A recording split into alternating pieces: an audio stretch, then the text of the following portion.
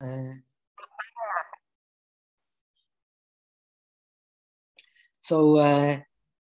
is the last lecture connected with our text on Kumarajiva, and it is concerned, this meeting is being recorded. Okay, continue. It is concerned with the divine eye, Divya Chakshu.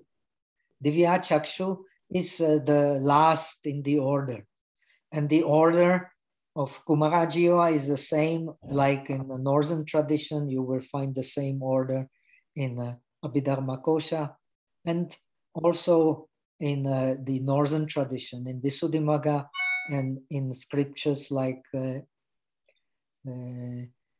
Samanya Phala Sutta, and so on. So why this divine eye is last, and it is in a way most important for understanding Buddhism. We have already explained that Buddha, the Sakyamuni Buddha, according to the tradition, he got his body under the Bodhi tree due to purifying his jhanas. His jhanas have been purified before. He has practiced them under different teachers. But since he has been practicing austerities for such a long time, for 6 years, according to tradition, so he had to purify them again under the Bodhi tree, and then he used them for the knowledge of his previous abodes, Pubbaya Nivasa, and for the divine eye. We have already mentioned that if an arahat becomes an important arahat, the Maha Arahat, he has the Tevija, the 3 knowledges, the knowledge of the asavakaya, of the defilements being uprooted, knowledge of the Pubbaya Nivasa also, and knowledge of the divine eye. These are the Tevija, which are the most important 3 aspects of the training in the supernatural powers. And the reason being that they lead to the knowledge of the past, that is a Pubbaya Nivasa, and also to the knowledge of the future. One who has the divine eye, he has a knowledge of the future. He knows himself what is expected. If he is an arahat, so he knows that there is no more life. If he is not an arahat, if he is a bodhisattva, if he is a non-fully accomplished disciple, then he can see his future. We have explained when one has a jhana, one can investigate the bhavanga. The bhavanga, same like alaya, same like prapti, attainment in the Sarvastivada tradition, explain the continuity of the mind, the continuity of existence. Because unless you explain the continuity of existence, you cannot explain the dependent origination, because dependent origination precisely explains how the life continues. So if one has knowledge of the past and knowledge of the future, then he can uproot to great extent, in case of an arahat, the ignorance. Because ignorance is also the knowledge of the past and knowledge of the future. So the divine eye, how to practice? The text explains, you have to practice those mental images which are connected with powerful light, which means either the aloka kasina, the light kasina, or the fire kasina. These are the two kasinas, two spheres of totality, which are connected with the powerful perception of light. So using these two kasinas, one goes into the fourth dhyana, as we have learned. The state of the supernatural knowledges is a state of fourth dhyana. But as opposed to the fourth dhyana without supernatural knowledges, when one has supernatural knowledges, one can use the power of fourth dhyana to practice vipassana. And in a way, the seeing of the past lives and the seeing of the future is also part of the vipassana. In order to understand the dependent origination in all traditions, it is explained we have to know the past, because the ignorance and the will formations take place in the past. You have to understand the present, and you have to understand the future, because the birth, aging, death, and all the things connected with it, all the suffering connected with the process of birth and death is connected with the future experience. So strictly speaking, you have to have the knowledge of the past and knowledge of the future to understand the law of dependent origination. And it is explained in all traditions, even though explained in different way, that the law of dependent origination is the subject matter of the realization of the fully enlightened Buddha. As opposed to other arahats, his knowledge, or bodhisattvas, his knowledge of the past and future is complete.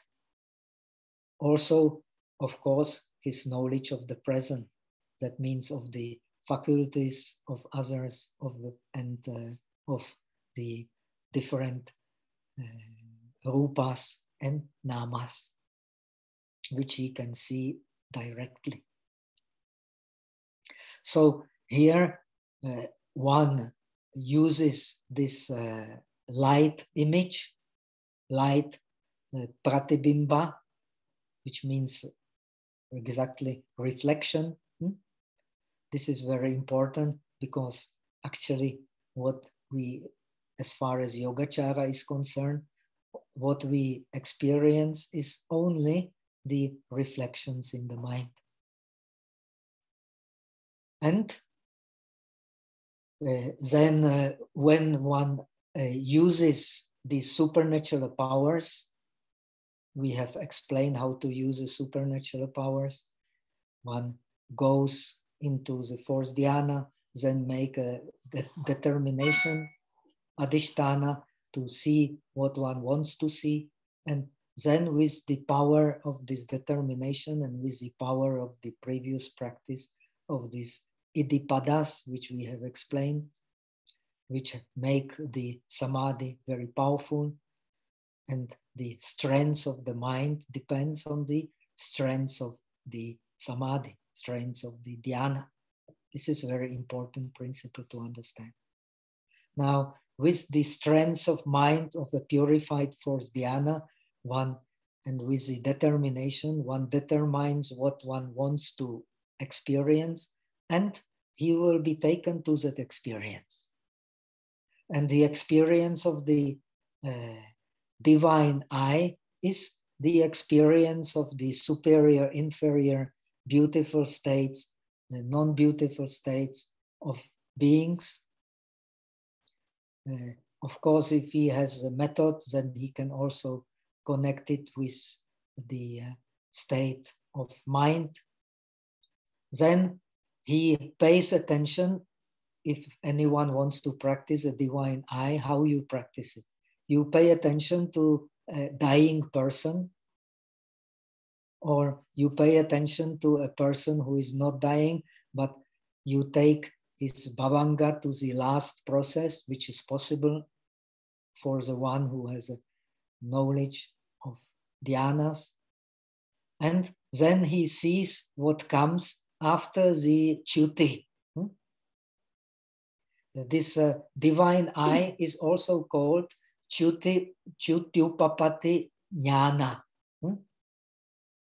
Chuti upapati jnana. That means due to the divine eye, you can see how a person, in what condition, what rupa and what nama the person is dying. And you can see in what condition, what rupa and nama he is continuing. So on this, you can then very well also estimate what kind of existence he is going to be reborn in, whether in the dying process or whether in the future. This is very important, and the scriptures explain very clearly.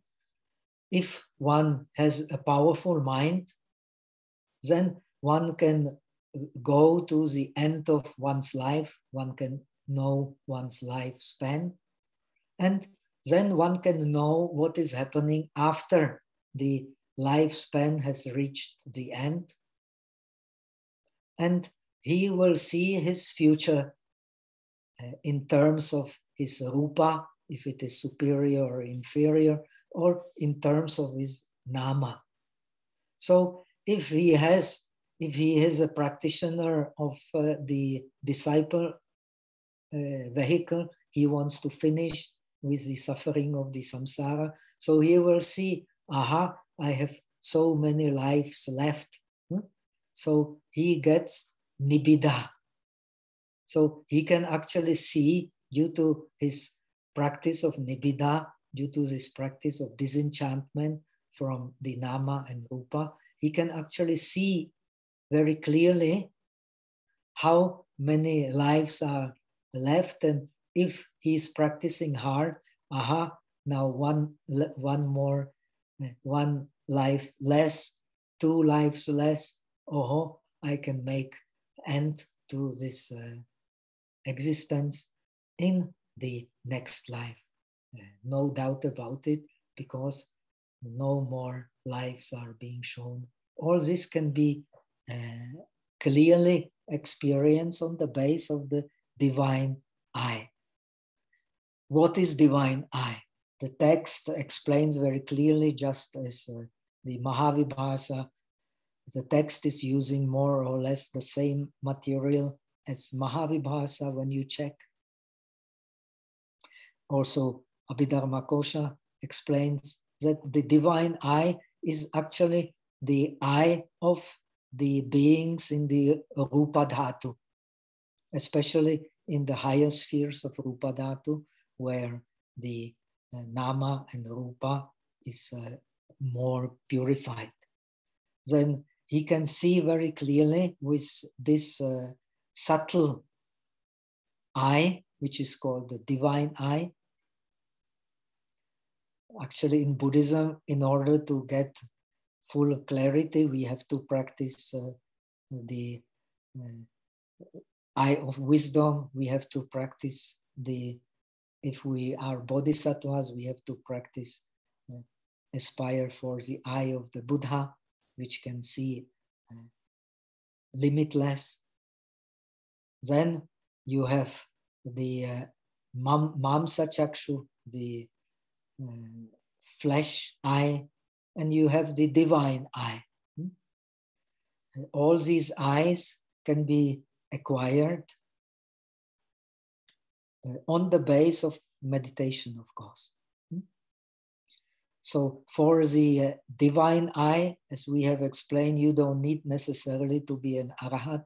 Even a commoner can attain the divine eye if he has mastered the dhyanas, especially the kasina, the aloka kasina, the light kasina, and the fire kasinas, which are the base for luminosity. This luminosity then penetrates the whole being. And this luminosity you can do by taking the sun as an object, by taking moon as an object, by taking a lamp as the object, by taking fire as the object. And with this natural luminosity, you can, this natural luminosity can come in a natural way if it is karma vipaka, if one is born in the rupa dhatu, or in our sphere of existence, in the karma dhatu, the higher sphere of karma dhatu, for the gods of karma dhatu, kama dhatu, and for the gods of, for the human beings in kama dhatu, this ability for divine eye comes through bhavana, through meditation practice. So you have actually two kinds of divine eye. One is acquired through bhavana, and one is acquired by birth through karma vipaka. So these beings who have this karma vipaka of the divine eye, the being, the Brahmas, the being in the higher sphere of rupa, they can also see all kinds of things which are not accessible to the mamsa chakshu, to the eye, to the fleshy eye. So this divine eye, then you can use, according to the text, to see all the different lands without obstacles, starting with, of course, with our land. Our land is, or at least our land in India. If we are in India, we are in Jambudvipa. India is supposed to be Jambudvipa. And it is called the Jambudvipa because it is on the southern slope of the Meru mountain, and it starts with the Jambu tree, and the other dvipas, Uttarakuru and so on, they all have also the trees under the Meru mountain, which so give the scope of their area. So there is kind of a forest which is described here. Sees the trees of the Iron Mountains surrounded by the Mount Sumeru. Then these Iron Mountains, then also they are connected with the continents. The 4 main continents and the 8 the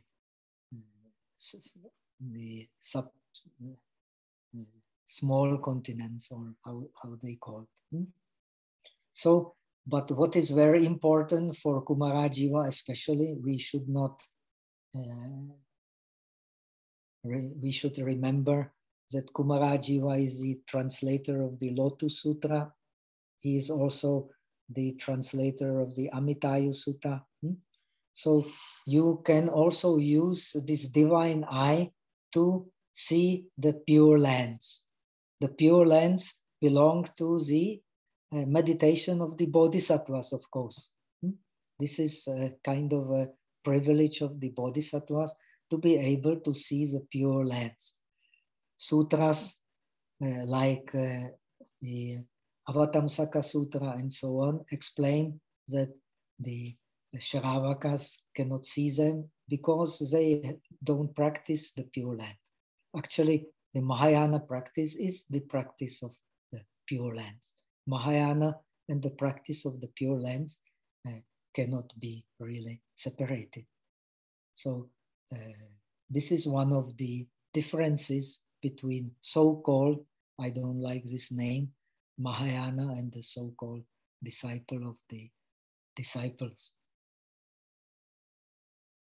So he sees the Pure Lands, and since he sees the Pure Lands are when one has the divine eye and is practicing the practice of the bodhisattva, when he's developing not only the Dhammakaya and the Nirmanakaya, but also developing the Sambhogakaya.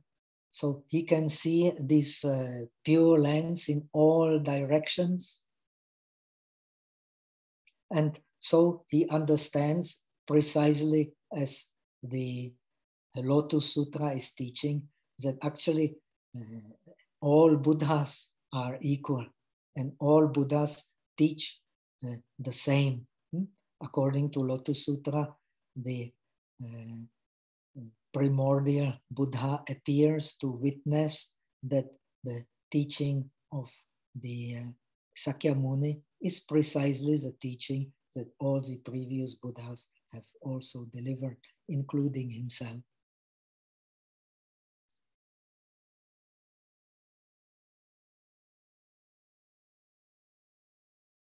And what is very important here, this brings us to the Mahayana practice, especially explained in the Avatamsaka Sutra.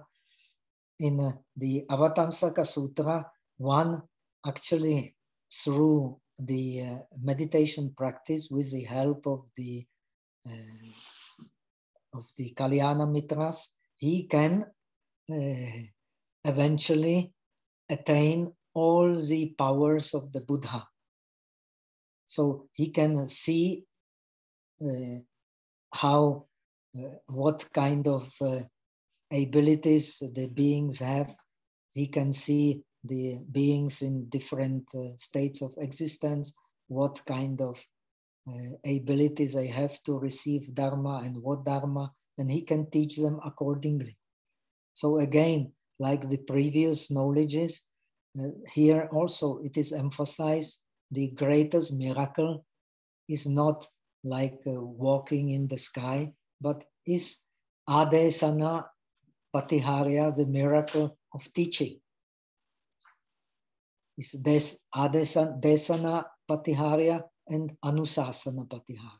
They are the greatest miracles to be achieved by supernatural powers, so that one can convert all beings to practice the good states of existence, the dasa kusala karma patha. So one with this ability will be able to convert innumerable beings and bring them to the states of better existence. Also the beings in hell, the beings in the hungry ghost and so on. So he can actually even see them reborn in the better states of existence. So which will give him deeper knowledge of cause and effect.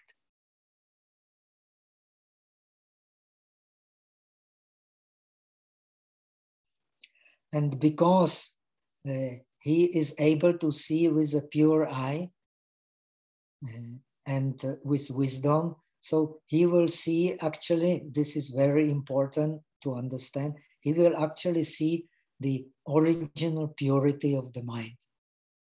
According to the Buddhist teachings, Buddha first taught the Four Noble Truths, then he second turning of the wheel of Dharma is the emptiness, the atyanta shunyata, the emptiness being the ultimate nature of all the phenomena, the only characteristic of all the phenomena. And the third turning of the wheel, actually for all Buddhist traditions, not only Yogacara, but also Madhyamika, is actually the revelation of the pure mind.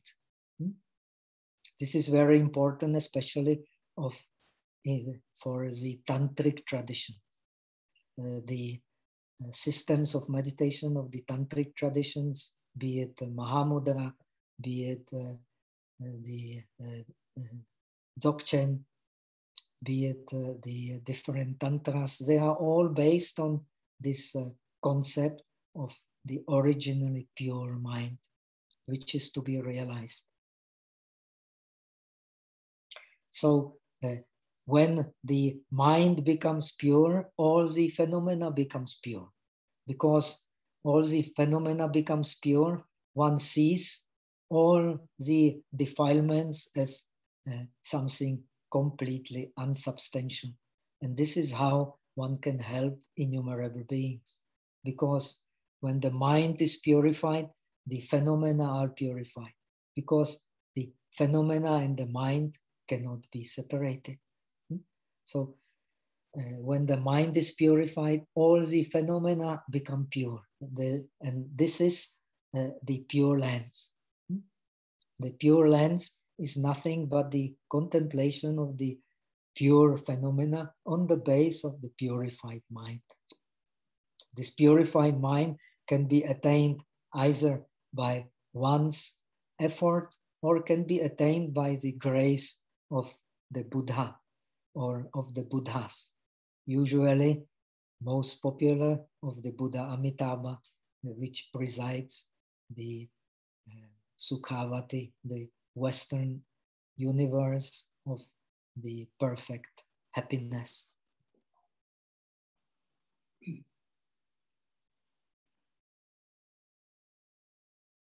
So then he will also, on the base of this, he will stop to differentiate between the vehicles. This is no wonder Kumarajiva is a translator of the Lotus Sutra. Actually, there is only one vehicle, and this is a vehicle of the perfect Buddhahood.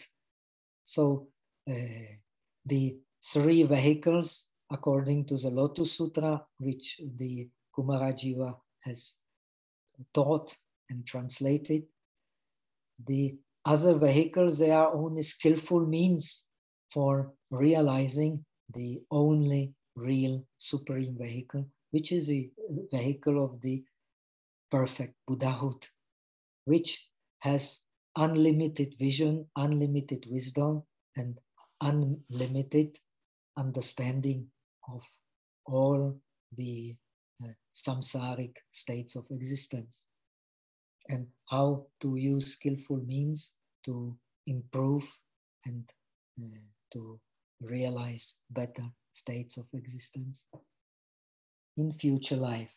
And this is done exactly on the base of this divine eye.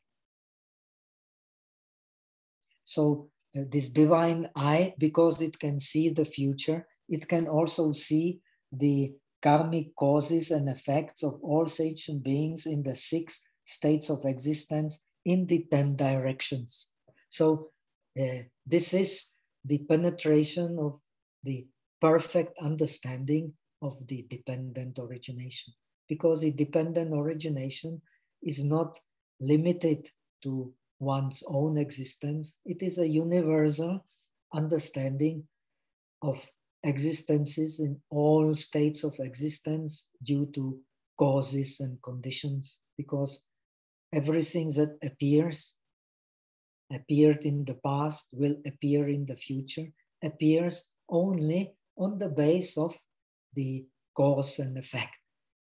And the cause and effect is a momentary process. This is very important.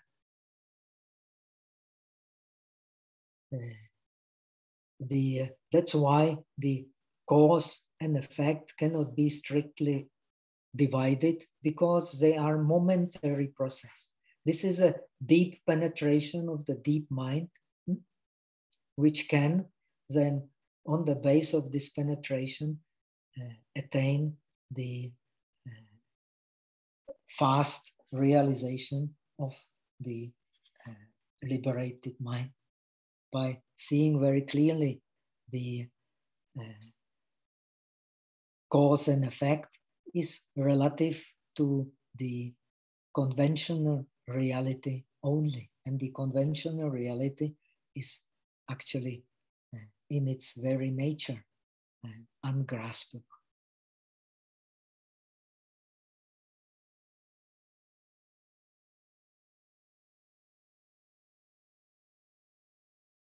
So due to this, he will not allow the perception of real beings to arise to the power of his wisdom.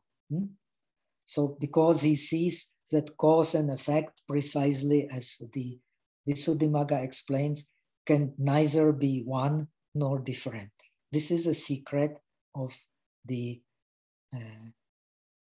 dreamlike nature of samsara, dreamlike nature of our existence. This is because all phenomena are free from the notion of real beings. Even so, the practitioner of the divine eye perceives the continuity of karma and its result. He also enters into the sphere where all dharmas are devoid of karma and its result. So it means the sphere of nirvana, the sphere of suchness. The sphere of suchness, sphere of nirvana is not changing precisely because it is devoid of karma and its result.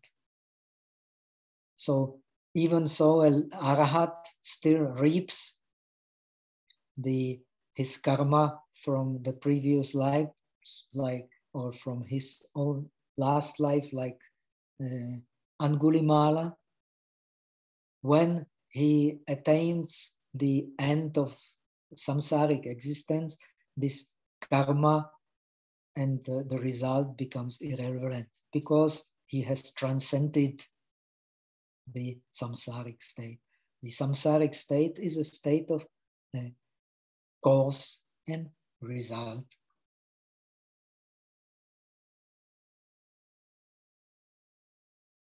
So due to this understanding, he connects this understanding of divine eye with vipassana. Due to this, through his wisdom, through his vipassana, which is another word for wisdom, he can clearly discern without any falsity, without any distortion, that actually all forms are inseparable from emptiness.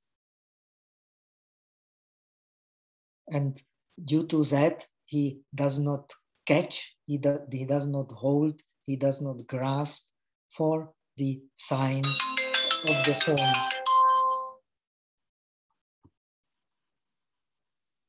He does not grasp, because he does not grasp at the signs, he is liberated. He is liberated because of his understanding of the illusionary nature of the samsaric existence. In the samsaric existence, there is nothing that can be grasped.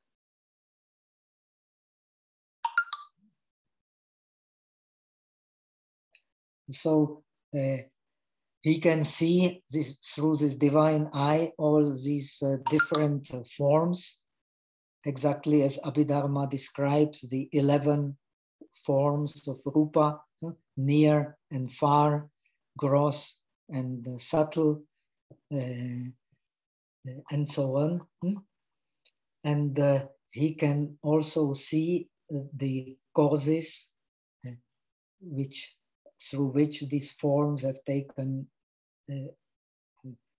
come to existence, and he can also see how these forms can change.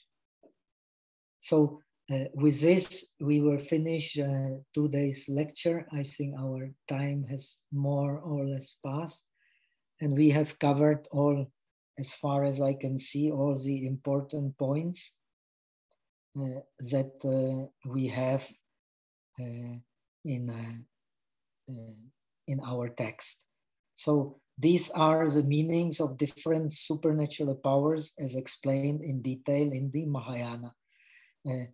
Actually, not only explained in the Mahayana, in the Abhidharmakosa, you will also find that these 6 supernatural powers, they all based on wisdom. Wisdom is their svabhava, their nature. But the wisdom of the Buddha is, of course, unlimited. And the Kumarajiva, he is the propounder of the ultimate wisdom, the wisdom of the perfectly realized Buddhas who have eliminated not only the defilements, but also the vasanas, the potential for defilements. So they become one with the purity of the mind. And purity of the mind is the subject matter according to the tradition of the 3rd turning of the wheel of Dharma. Okay, so that much for today. And we can transfer merits for the benefit of all sentient beings. And our text, the Kumarajiva's treatise on the practice of jhana, will be completed. So if you're interested, you can study some other texts which are available. The Somaiya University has published another short treatise of Kumarajiva, which is called, how it is called in English? Outlining the way to reflect. Outlining the way to the? To reflect. To reflect. Huh? Then there is the translation of this Tajo Sanmei. Huh? Yeah. Zochan Sanmei. Okay. So there is an English translation also.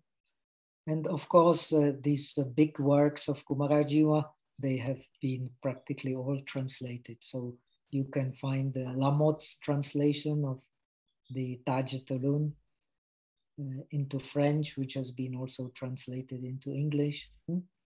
And you can find the Lotus Sutra and so on, Amitayu Sutta, and also his Abhidharma work. So let us do the transference of the merit, and we hope that this Kumarajiva's treatise, which we have worked on with the help of Supriya and Chetso, we will be able to publish next year sometime. So you can all have the book. It will be published by the Somaiya University, right? Yes, Bhante. And I don't know, there seems to be some disturbance. On. But I just want to say on behalf of all of us, how grateful you are that you took this time to teach Bhante straight through from February to now. And it's been a very rich experience because you bring to bear so many different traditions on this one text. If we had to just study it on our own, I don't think we would have got such a broad view onto these matters. Bhante, there is just one question in the chat box. Would you have a few minutes to answer? Still battery is going on. Can you hear my voice, and was it clear in my teaching? Was it clear enough to be recorded so that you can listen to it? Yes. How to use moon as a meditation object? If you can. How to use moon as a meditation object? It is as all the other kasinas, you watch the moon with open eyes, then again close your eyes and visualize the moon in front of you with the closed eyes. If the image is not clear, you keep on eyes open again and you repeat to yourself, light, light, light, light, light, aloka, aloka, aloka, to stabilize your image. When you train like this and your meditation is, your samadhi power is increasing, your concentration power is increasing, then you will be able to see very clearly this moon image, especially the full moon image in your mind. You don't need to look outside. When you have stabilized it, when it is fully stable, then it will be mental image clear enough to be united with it, and then you can see it, if you can see it in this way, at the base of your mind also. So you can also understand the Bhavanga theory, or the theory of the basic mind, which explain the continuity of the mind, because the mind is appearing and disappearing in each and every moment. So the criticism of Buddhism from the non-Buddhist school is all concerned with this continuity of the mind, because they explain as the impermanence as being the only nature, true nature of this world. Okay. Okay. We know you have a difficult situation there with not much power, and you have to conserve the battery. Power is still there. So if there are any other questions, we can talk. That would be lovely. As long as I am at 70 still, so it's not going so fast, the battery, as I thought. Okay. So I still have plenty of time. If anyone has any question, you can unmute yourself and ask. This is the last session on these lecture series, which Bhante was teaching the Kumarajiva's meditation manual. So he's going to be traveling after this. Please do ask. You can all unmute yourself. Powering on.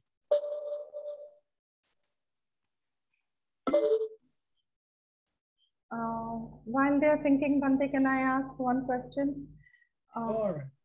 So, you know, he sees into the future, he sees into the past.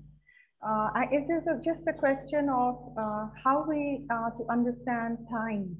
I don't know if time has been dealt with in any of these texts, Bhante. Is there something you can guide us? The time, the nature of samsara, the nature of conventional truths, the nature of existence is all in time.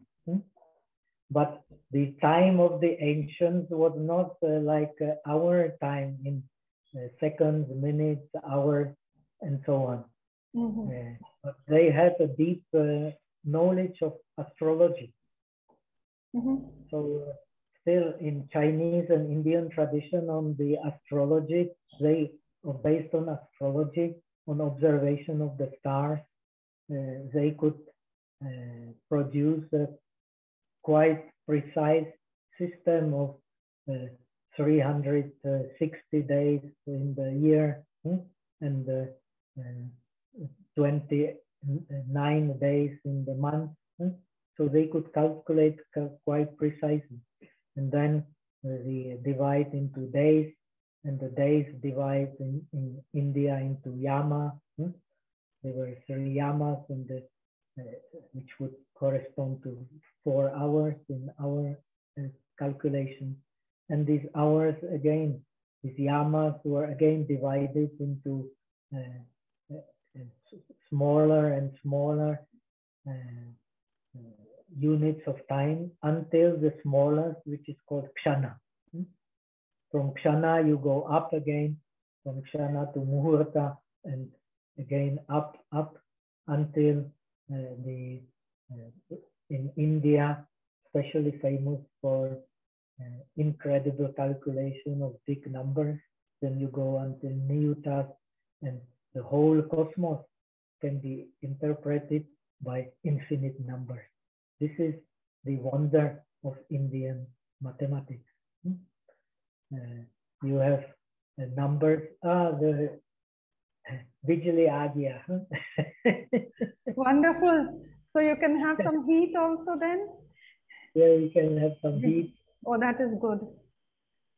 And so anyway, this is a proof that all good things are coming and going. All the bad things are also coming and going. Nowadays we hear more bad things than good things, but who knows if this is not the prelude to many, many good things we will hear in future. So please never despair. The bad things, they have also their importance, just like good things. So we should not be excited about good things, not be despairing about bad things, and we will get over this all troubles without having much need to torture ourselves by irrelevant thinking. So, Bhante, can I ask one last gift from you for us? So when we were in Sakarwadi over the weekend, one of our students, because it was the full moon which marks the great passing of Venerable Sariputta. So yes. we remembered him. And for the Purnima, you were. Yes, Kartik Purnima. Now, since you were speaking of the Abhinyas, now Venerable Moggallana was supposed to be, especially the divine eye, if I recall. Yes, the divine eye is more Anuruddha. Anuruddha is the number one divine eye. But if I recall, Venerable Moggallana also saw some demon sitting on Sariputta's head, no? I think it is in the Udana. Could you share some of these stories? They are lovely. Oh, there are so many of these stories. Anyone. With Moggallana? Yes, please. The Moggallana, he was the master of the Idis. He was the first in the Idis. And there was one very, very miser merchant who had incredible loads of money, but he ate only very, very inferior food and never let others see how much riches he had. He was always hiding it in front of him. So once he was cooking a powa, right? And because he's using ghee and using good material, so he asked the servants to cook it at the highest level of his house where nobody could see. But of course, Moggallana could see it, and he went there begging in order to teach him that actually the divine eye and the eye of wisdom can see everything. He has nothing to hide, and so he could use his divine powers also to teach him the Dharma. So he became ashamed of his behavior and became more generous. So this is very great use of this divine eye, which can see through the walls also. In Burma, I will tell you one story, which I have heard when I was in Burma, because Burma is one of these fortunate places on this earth where still these superior powers of meditation, like in Tibet and Burma especially, they are still quite common. less and less, but still you can find some teachers who possess them. And there was a monk in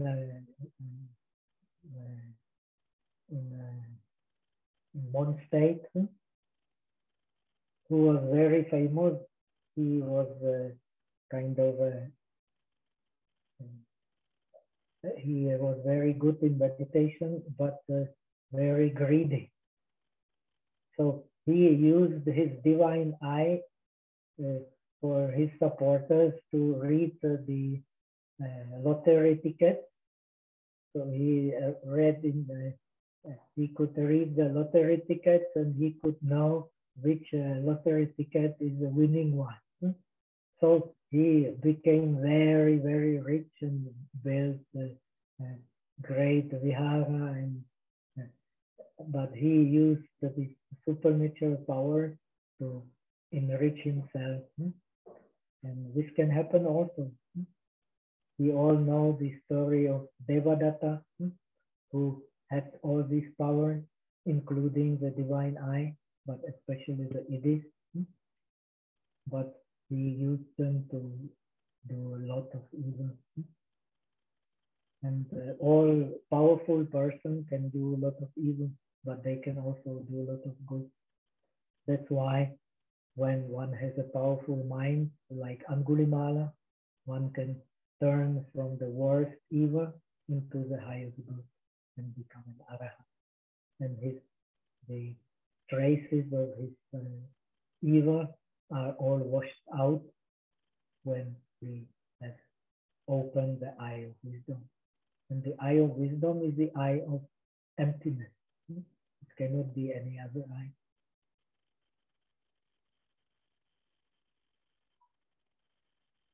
Okay, so shall we do the transference of merit? Okay. And Chetso has not come today, huh? No, she has not joined. So I but think we will connect with her. I will be traveling on Sunday. Huh? And when I am in the US, I will try to get the SIM card. Huh?